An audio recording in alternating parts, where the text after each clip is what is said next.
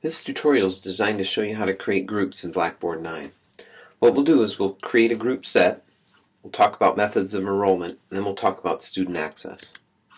So what we want to do first is we want to go into one of our Blackboard courses, and if you don't have a tool linked right here, you need to add one for students to access groups, or you can just add a direct link to the groups area.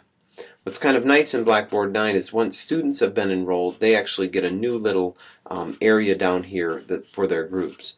But you can click plus here and you can add create course link, and what you can do is you can drop down and create a tools area, and you could just write tools here if you'd like, or you could create directly a link to the group area.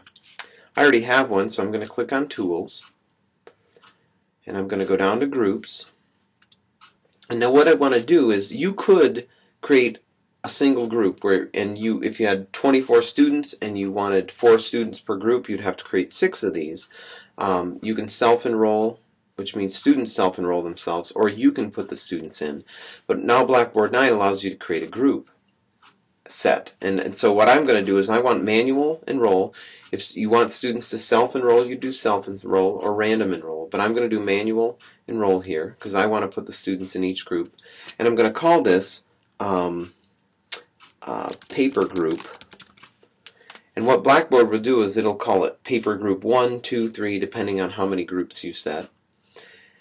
Now, you want to make sure this is available. Now, there are some tools that students can use. Usually students use discussion board, email, file exchange, but you certainly can use all these different tools. They can use them in their group. And I'm going to create 6 groups here. When I hit submit, what it will do is it'll bring me in an area where I can put the students in. Now, you'll notice that my name isn't up here, but if I want to access these groups, I too need to be listed here. And to put my name in here, I should put show all course roles. Okay, I'm going to click that off for right now and show you that you can put students into different roles here, into different groups, by selecting them. And each time you put one student into a group, they disappear from the other area.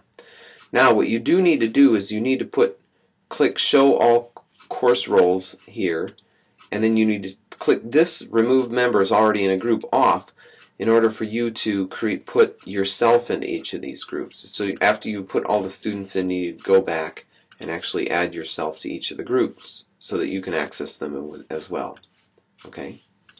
Now, after I get that done, I've put all my other students in. I only have 3 in this course, so it doesn't make much sense.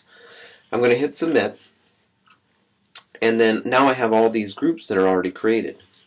Let me show you as a student what this looks like. When a student goes in here to this training course that I have set up, you'll notice that they have access to their group right here. Okay? And they can actually go in and go to their group home page and see which students are actually enrolled in there.